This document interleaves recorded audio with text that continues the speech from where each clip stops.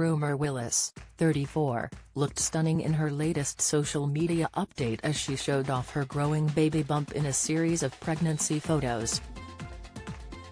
Bruce Willis and Demi Moore's eldest daughter proudly paid homage to her mother as she recreated her famous Vanity Fair photo shoot. In her latest Instagram post, Rumer could be seen sitting on the floor naked while covering herself with a cashmere jumper and cradling her bump.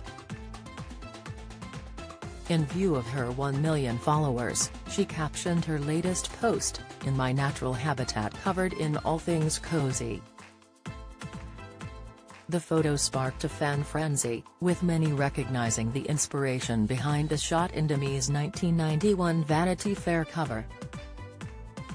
1,757,460 Cummings. Naomi said, "As beautiful as your mother when she did her Vanity Fair photo shoot."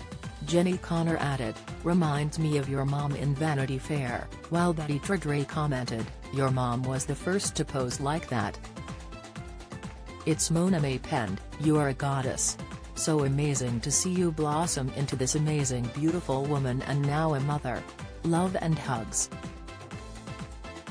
Sick, Hollywood stars Bruce and Demi, who are also parents to Tallulah, 28, and Scout, 31, are now set to become grandparents for the first time.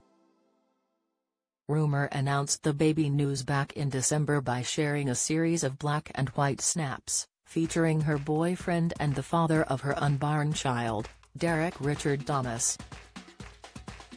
Don't miss: 13 women accuse French actor Gerard Depardieu of sexual abuse. Latest: Greg James hit by bus before being told to shut up by the driver. Insight: Colleen Nolan frustrated as Loose Women co-stars question her lifestyle.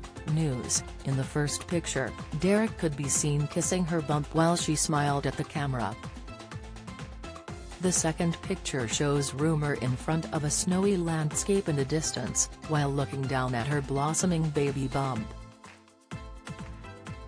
A third photo featured an excited-looking Derek opening his mouth in astonishment, while resting his head on the bump and cradling it.